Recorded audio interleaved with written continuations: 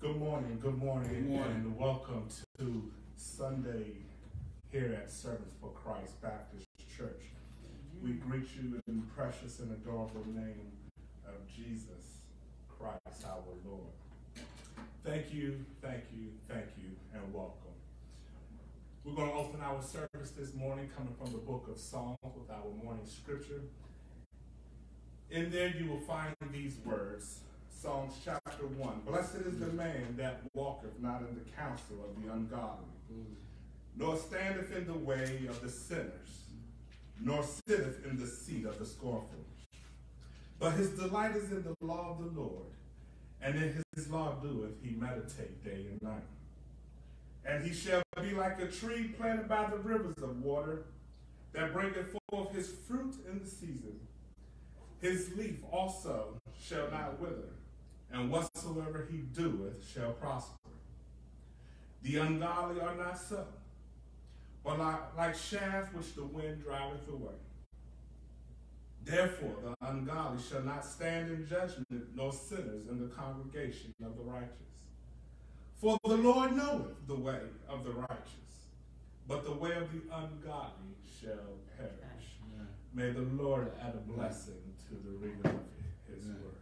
Amen. Eternal God, our Father, we come this morning just as humble as we know how. Thank you, Father, for allowing your angels to watch over us last night. We thank you, Heavenly Father, for sitting high and looking low. Continuing to watch over us, Heavenly Father, through a week's journey. We come now, Heavenly Father, on this Sunday morning because there is a word from you. Yes, Lord. There is a word, Heavenly Father, that it is to encourage, it is to heal, and it is to prosper. So we come, Lord, asking you right now to clear all hearts and clear all minds. Yeah. Take away all doubts and renew within us right now, Father, the right spirit. Touch those who are here this morning. Bless those, Heavenly Father, who are listening in the airwaves, who are on the conference calls, who are on their way, Lord. Remove all hurt, harm, and danger from around them. These blessings we ask in your Son, Jesus' name, we pray. Amen. Amen. Amen. Amen. We want to thank everyone that's here this morning. We're going to ask right now if Trustee Patricia Strickland will come and give you all a welcome. And followed by that, I will have Minister Patricia Jones come with an introduction this morning of our guest preacher. Amen? Amen. Amen. Good morning, church, and good morning to those who are watching online. I want to welcome you this Sunday, and you're going to sit back and relax and hear a wonderful sermon. Enjoy. Welcome once, as Miss Joy used to say, welcome twice, welcome 3 times. Enjoy the sermon. Amen. Amen.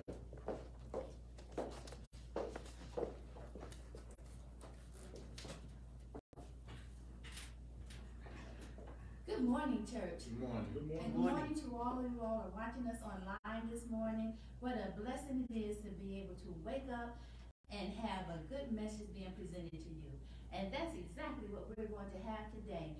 We have a person who has been here before, Reverend Archie Boling. He is no stranger to us. And when he comes with a word from God. And we're just so excited.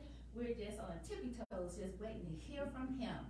He is a member of the Galilee Baptist Church, where he preaches, he teaches, and he's such an anointed man of God. His wife is a deacon who is always here, a deaconess, who is always faithfully providing and supporting her husband. And we want to say a shout out to her and good morning and God bless her. And none other than after we have one song, we're going to hear from none other than the Reverend Archie Boling. God bless you. Have a wonderful day. Amen. Amen.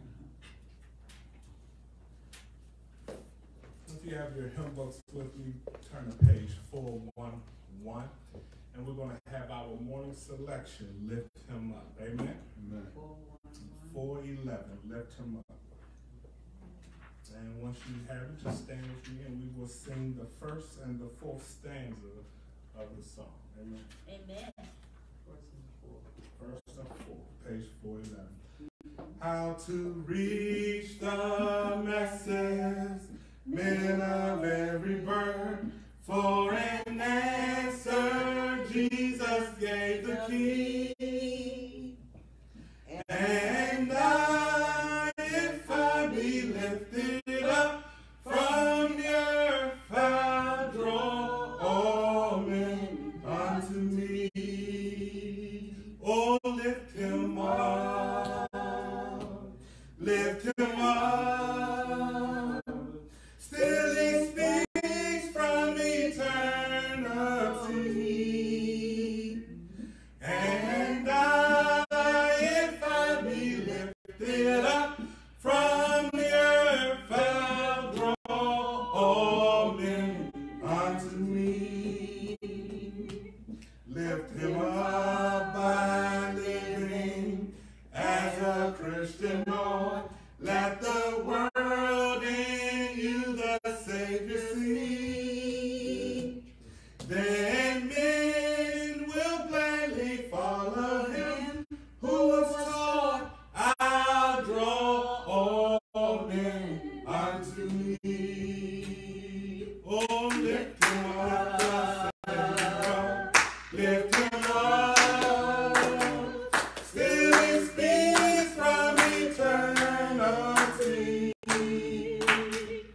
And I, if I be lifted up from the earth, I'll draw all men unto me.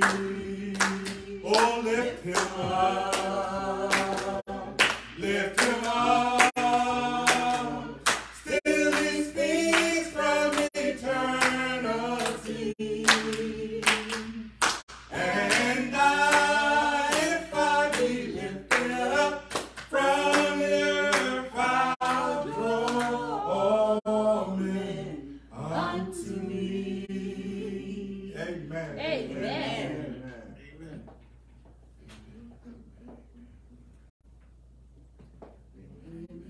Amen.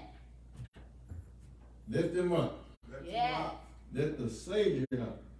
From all eternity. That's what we're here to do today. Lift him To up. lift up the name of Jesus. Yes.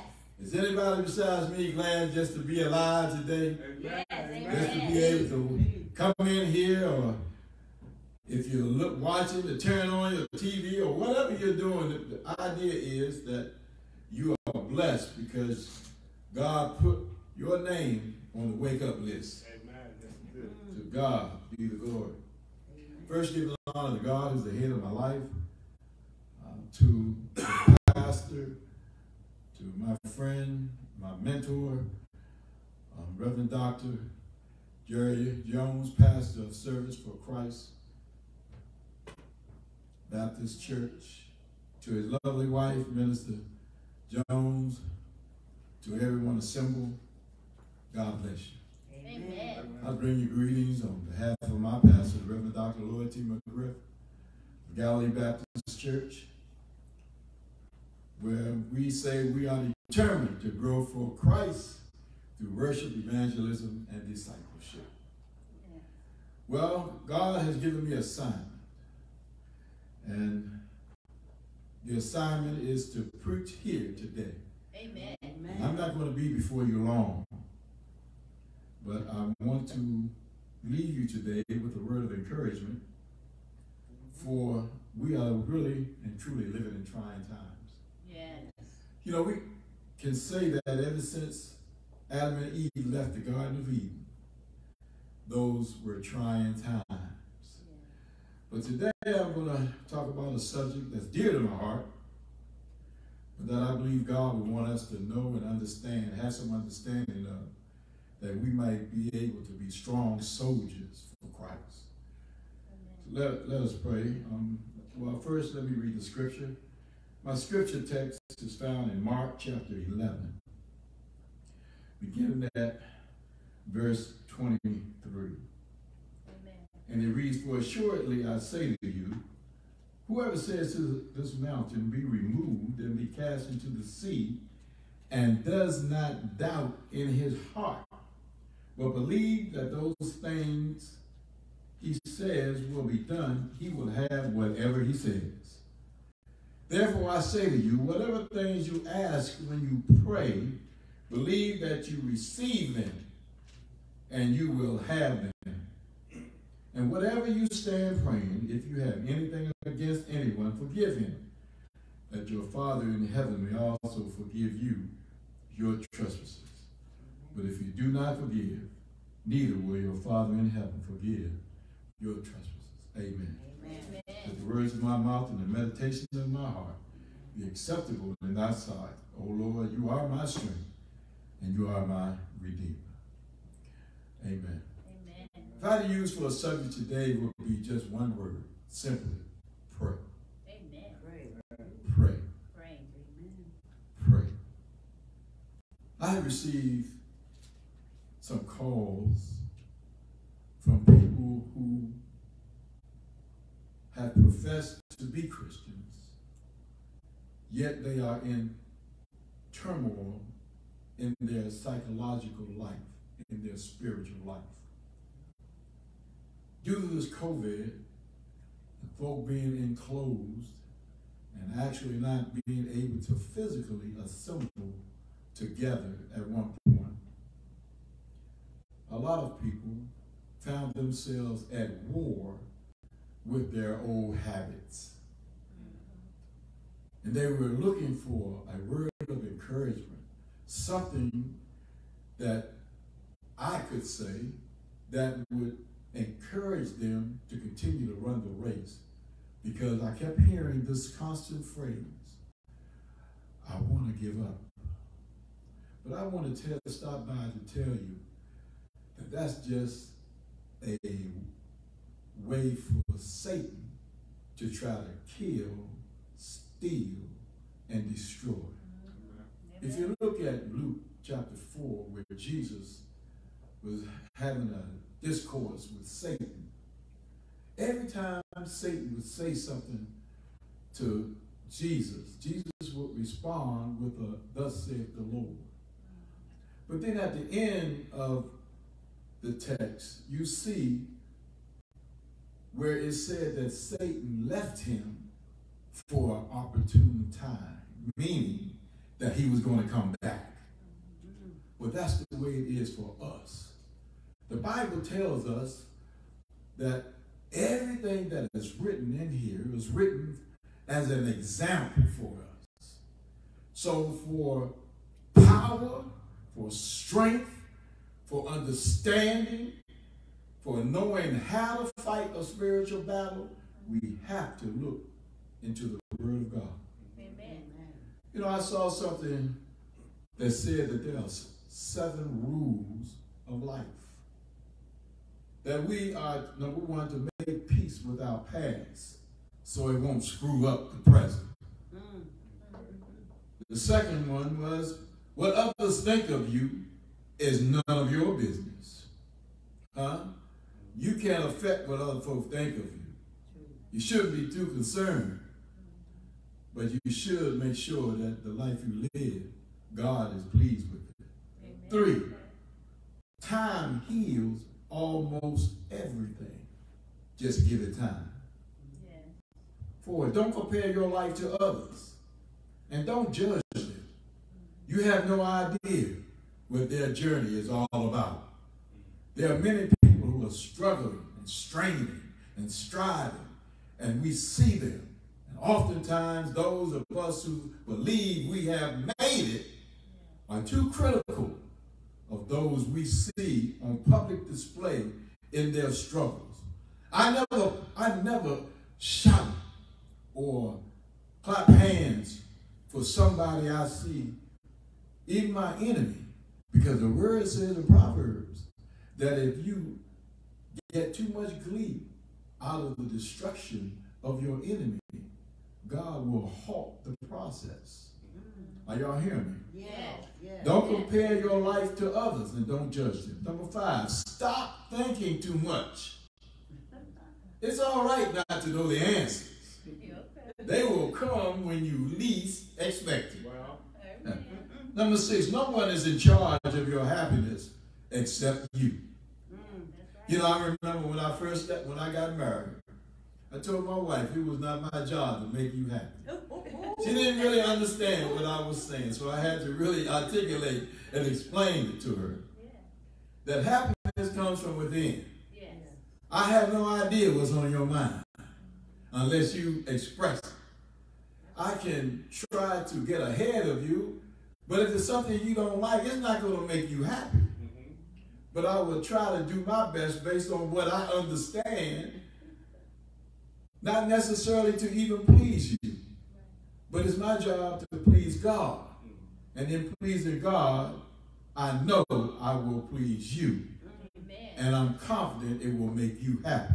Amen. She understood what I was saying. Amen. No one is in charge of your happiness except you. Amen. And number 7, smile. You don't own all of the problems in the world. And then my 8th point, which brings me to my text, is pray. Amen. In order to accomplish all of this, one must learn, one must pray. What is prayer? Prayer is communication with God. That's all it is. Yes, it is. Communication with God. I know we want to tell God all our struggles, tell God all our problems, and that's what we should do. But have you ever noticed that he gave us 1 mouth and 2 ears? So we should be listening more than we talk. God already knows what you need even before you ask it. Prayer is communicating with God. And Jesus intercedes for us, and the Holy Spirit translates for us as well. Yes. Praying is a command. Yes. We see it in Matthew 7:7. It said, ask and it will be given to you. Seek and you will find. Knock and it will be open to you. It's really simple. Yes. Praying allows God to meet our needs. Praying allows God to see our heart intent. Praying releases God's power in our lives. You know, in Matthew 18:19, it talks about the fact that prayer will release power in our lives. Yes. And let me read for you Matthew 26:41. Because I think it's important that we get a grasp of some of the intricate parts of prayer. 26:41. And this is what it says. Watch and pray, lest you enter into temptation. The spirit is willing, but the flesh is weak. The spirit is willing, but the flesh is weak. There are so many things we desire to do, but there are so many temptations that can cause us to get off track. We have to learn how to set up warning signals in our lives, and that's where prayer comes in. Yeah. You know, one person called and they were explaining to me that they thought they had been delivered from pornography. And I explained to them that God can deliver you from it, but sometimes people keep resurrecting those things that they know God is not pleased with. It's not always Satan that's bringing stuff to you. Sometimes people resurrect it on their own. I'll give you a good example. I used to wonder, why is it that Jesus, the human Jesus, was found to be without sin? I mean, because the scripture says that he was a man like us, that he suffered as we suffered. But how could he avoid sinful thoughts? And I come to the conclusion that he played ping pong in his mind. I might be wrong, but I believe I'm correct. You know, when ping pong, somebody bats the ball to you, you bat it right back immediately. That's a continuous play until one misses the play. Well, I believe that's how it is in our minds. Because our minds are the theater for things that are not of God, as well as the things of God.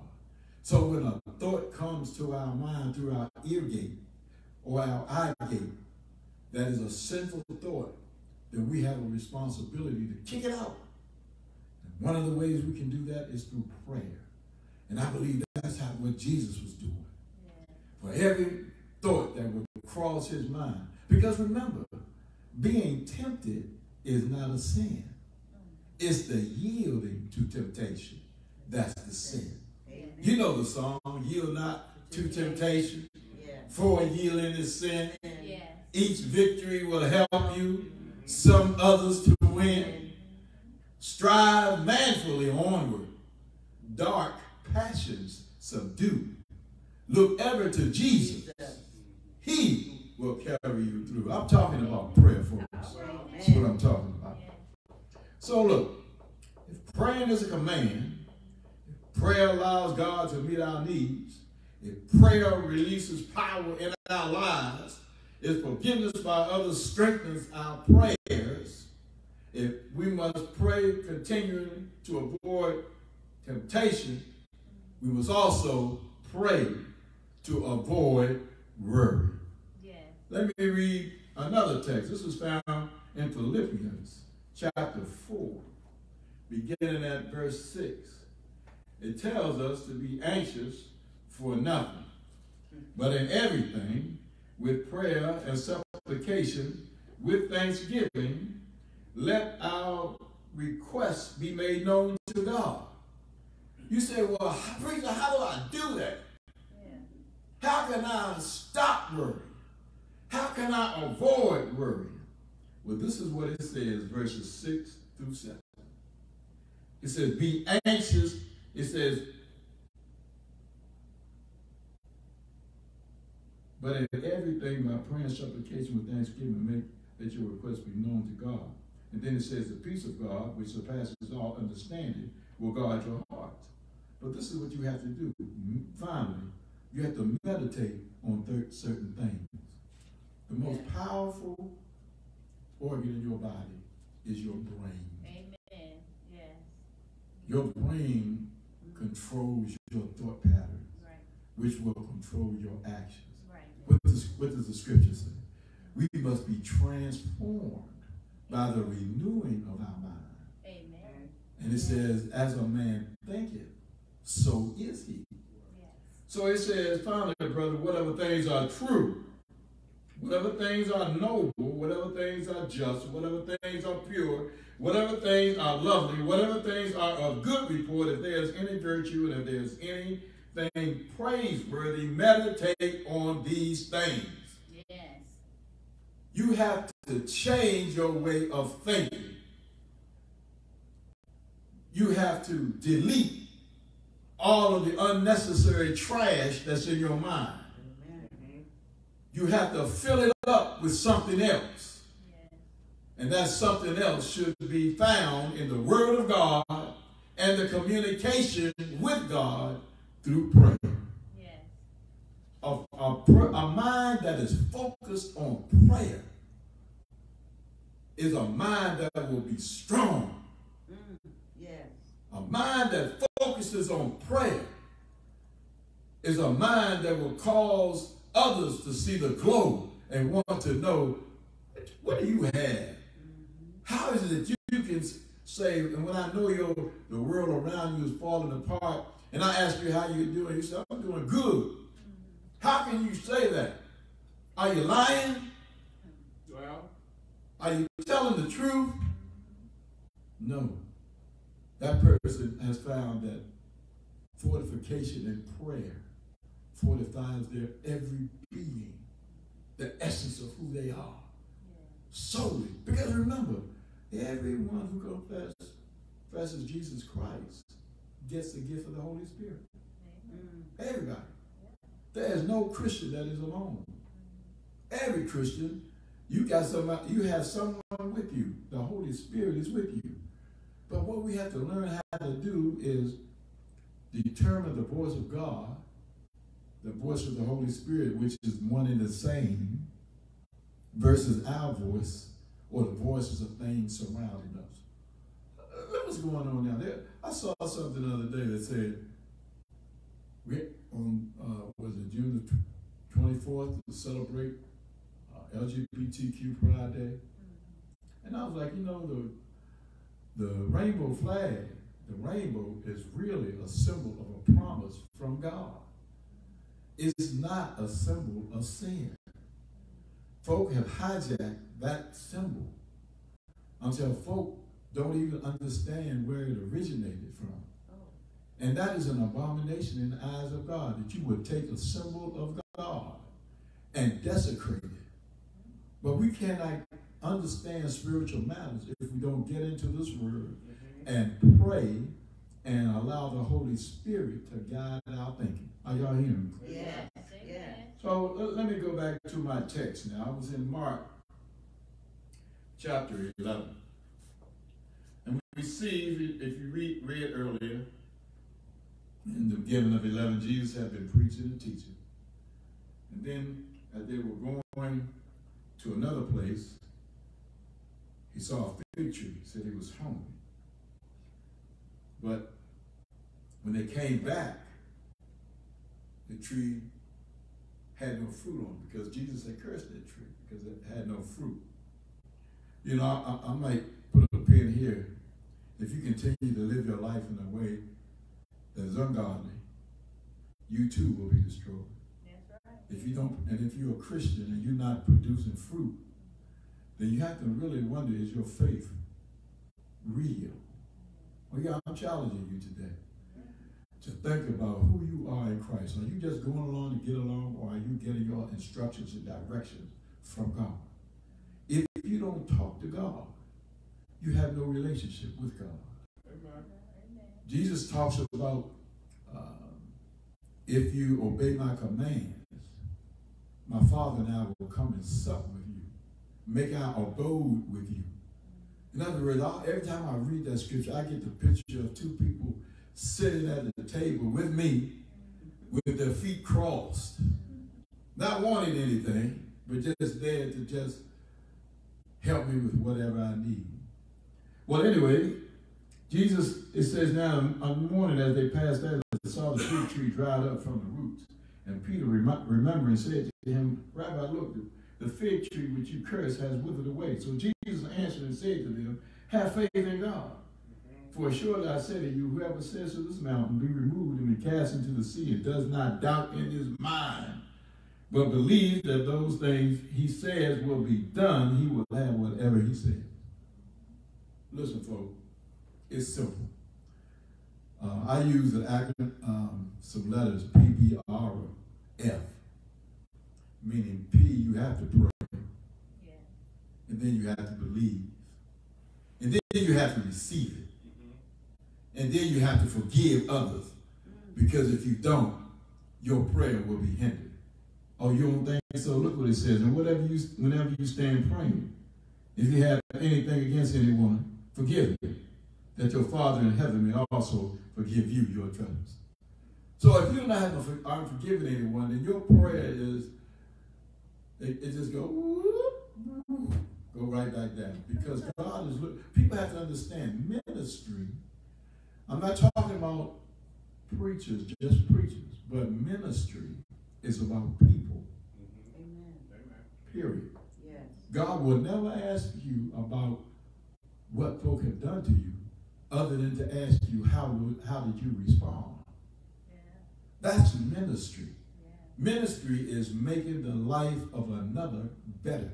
Amen. That's what ministry is. And that's what God will judge us on. Yeah. And if you're a mean-spirited, cantankerous, you need to pray and talk with God. You know what I believe? I believe once you start incorporating prayer in your regimen on a regular basis from the heart, people always talk about prayer changes things. Yes, it can. Yeah.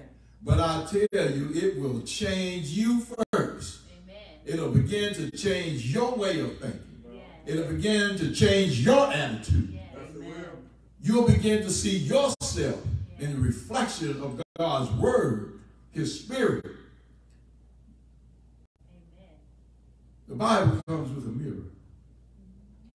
You know, it's interesting because to the non-believer, I'm going to show you something, and then I'm going to say a little something else, and I'm going to take my seat.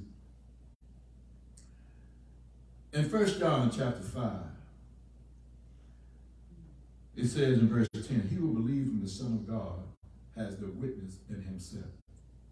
He who does not believe God has made him a liar, because he has not believed in the testimony that God has given of his Son. And this is the testimony that God has given us eternal life. And this life is in his Son. Verse 12. He who has the Son has life. He who does not have the Son of God does not have life. That's a powerful piece right there. Yes. That's telling me that those who do not have Christ, you're like a dead man walking, dead woman walking. But then it goes on to say, these things I have written to you who believe in the name of the Son of God, that you may know that you have eternal life, and that you may continue to believe in the name of the Son of God. Now, this is the confidence that we have in him. This is for the Christian. That if we ask anything according to his will, he hears us. And if we know that he hears us, whatever we ask, we know that we have the petitions that we ask of him. Yeah. What is the scripture saying? Have you ever had a prayer answered? You ever stop to think that prayer that was answered, that's God showing you that I hear you, that I see you? Yes. This is a true story as I go to a close. In 1969, August of 1969, I was a 19-year-old Marine Corps corporal in Vietnam. And we were on a night patrol in the jungle down in a place called Archie Valley. Archie Valley was known as a killing zone. Most people that were getting wounded with head and chest wounds. So as we began to set up for the night, it wasn't a full moon, it was just a quarter moon. I never forget it as long as I live. And as my men were going up to set up the perimeter, I remained at the end of the perimeter. And I kept seeing this light for about 2 seconds. And the light was a flicker, as if someone was flicking a big cigarette lighter. And then 2 to 3 seconds after those lights, explosions began to happen. I realized those were grenades that were being tossed at us. So I moved toward the light. And as I moved toward the light, I looked to the left. And I saw a movement. And an NBA soldier popped up out of the hole. And I turned around and I froze. And he emptied his magazine. How do I know? Because when he went to reload, that's when I hit the ground. I thought I had been shot in the head, at most shot in the torso. But then another Marine came and got him. But what's my point? 2 days later, I received a letter in the mail from my mother. And she said that Walker Memorial Baptist Church, the church that I was a member of from a child on, was taking me before the altar every Sunday. That she had asked the church to pray for me from the time I went to Vietnam. And she made sure every Sunday they would go in prayer. Go! I'm telling you, folks. Because I kept saying, how is it that I'm not hit? Yeah. He had me point blank range. He had me from 50 feet. He could hit me with a blindfold on. Direct shot. But I didn't get one scrape from there. Look at God. God had put a shield around me. Because months earlier, I had prayed too. And I asked God to give me strength in spite of the dangers here, because I was going to lose my mind. Because you know the difference between cowardice and courage is your ability to control fear. That's all. And God gave, when I got up off my knees, I felt like I was a different man. What am I saying? If you don't know Jesus, you need to come to know Jesus so that you can have that prayer. God will hear the prayer of a non-believer. Yeah. If you say, Lord, help me. Lord, I believe in your death, burial, and resurrection. Lord, come into my life. Change me. If that's a sincere prayer, Jesus will answer. And if you continue to communicate with God the Father through Christ Jesus, you will begin to strengthen yourself and you will begin to strengthen others. It's just that simple, folks. You don't have to be alone. You don't have to be sad. You can have joy in spite of what's going on around you. But you must communicate with the one who makes all things well, who makes all things better. I know some laugh at me, laugh at those of us. Ha ha ha ha. This unseen God. But let me tell you something. I understand that I know too much about it. Till you sure enough can't make me doubt it. So what am I trying to say to you? Come to Jesus while you have chance. Yes. While you have an opportunity. It will change your life. Yes, it will. Pray. Yes. It's a good weapon. Amen. Yes. Amen. Amen. Amen. Amen.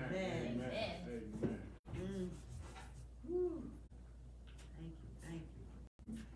Let's give Reverend Boling. Yes. Prayer. Amen. Prayer. Prayer. Yes, prayer. Amen. They teach me as a young child coming up that prayer changes things. Yes, it does.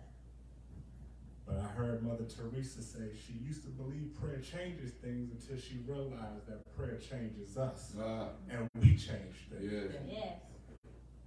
Come on. Yes. Prayer. Yes. Amen. Amen. Prayer changes life. Reverend Boling says, you know, you pray. Have you ever thought about when things are answered? Did you ever think that was God answering your prayers, telling you that he heard you?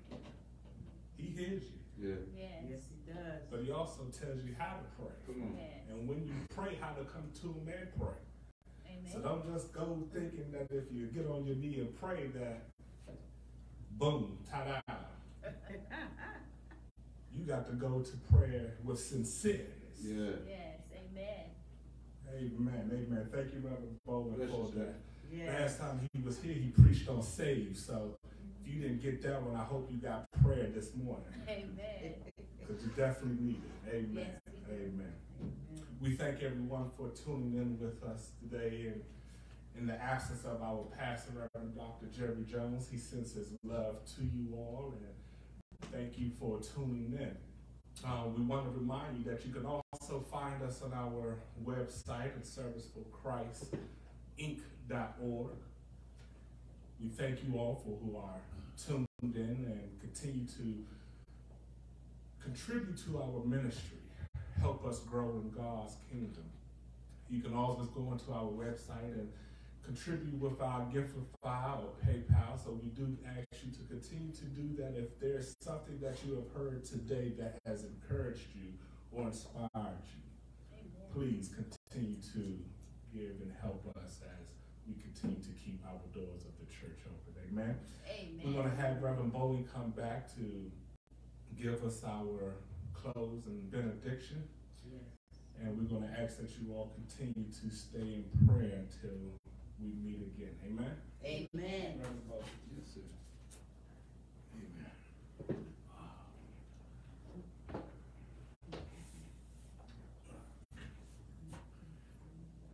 Again, I'd like to thank Reverend Dr. Jones, Pastor Jones, for the opportunity to bring the word to you. And I pray that if you don't belong to a church, join a church. Yeah. Service of Christ ministry is a blessed ministry. Amen. Because I believe the pastor is an anointed pastor of God. An humble man of God. You know, he could be otherwise, but he's an humble man of God. So find a church. Find other like-minded believers so that you can grow in Christ. Decide to communicate with God, for it is the key. I'm going to end our service with just a prayer. Father, in the name of Jesus, we come before you this morning and say thank you. Thank you, Lord. We thank you for the open lines of communication with you. We realize, Lord God, that you answer our prayers with a yes, no, and sometimes not yet. It is a not yet, Lord God, that sometimes we have difficulties with. But we ask, Lord God, that you strengthen and fortify our spirits, that we will understand that you will never leave us nor forsake us. Therefore, Lord God, we should be confident that you will answer in due times, for you sit high and look low. You look beyond the matter. You know what's ahead of us, Lord God. So you're always on time. You're never late, Lord God. So allow us to continue to have confidence in you. Lord, we ask that you bless Pastor wherever he is right now. In the name of Jesus, protect him on every side. Bless his wife, his congregation, Lord God. We just thank you, Lord God, for this place called Service for Christ Baptist Church. And now, Lord God, we ask in the name of Jesus that you continue to bless and keep us as we go forward this day, that we will have a great rest of the year on purpose. Mm-hmm. That whatever stumbling blocks come against us, that we can see them as stepping stones to success in our spiritual life. In Jesus' name we do pray. Amen. Amen.